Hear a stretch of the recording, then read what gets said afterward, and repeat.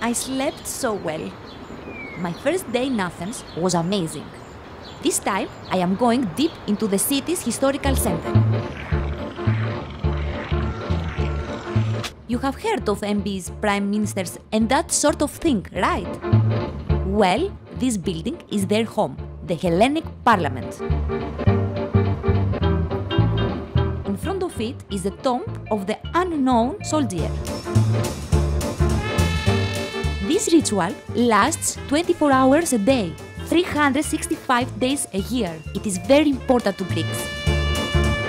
Even if the guard's uniform is not that modern, they still wear it with pride.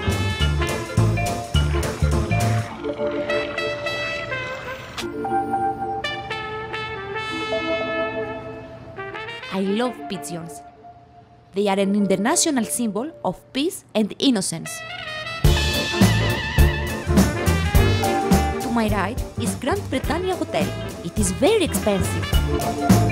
It has seen 2000 years of history. Even Churchill spent the night here. 3000 years ago, Greece first invented democracy.